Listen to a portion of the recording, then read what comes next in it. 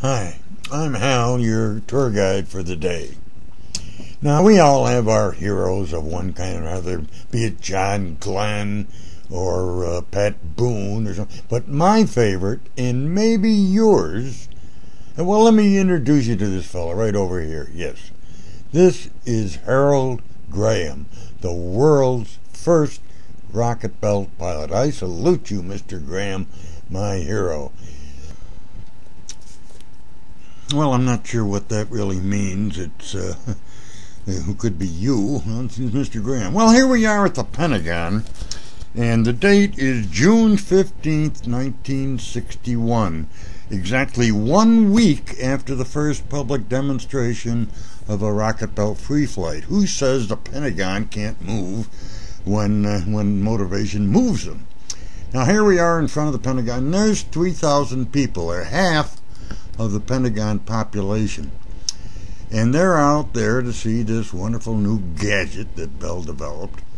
And this was the first of two flights, one in the morning, one in the afternoon. They can't vacate the whole Pentagon, for goodness sakes. Jeez. But anyway, there's our hero, Mr. Graham, putting in his earplugs, and there's Ernie Krutinger on your left and Eddie Ganzak on the right. Now, Ernie in the front is our crew chief. He's the mechanic. He makes things work.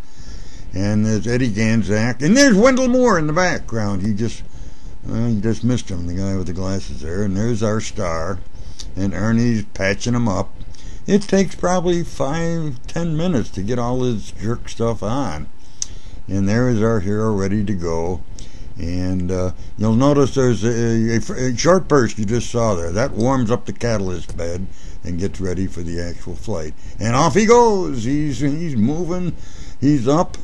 And he didn't have much for breakfast today, so he's really flying.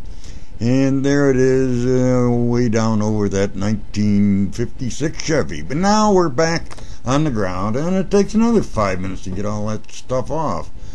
And here, I have no idea what these PR Colonial Guard guys are, but they're asking jerk questions like, what's a throttle?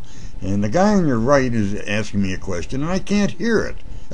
Because I've got plugs in my ear, and nowadays I put devices in my ears in order to hear.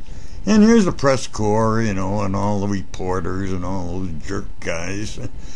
Geez, they're asking, and there's a general.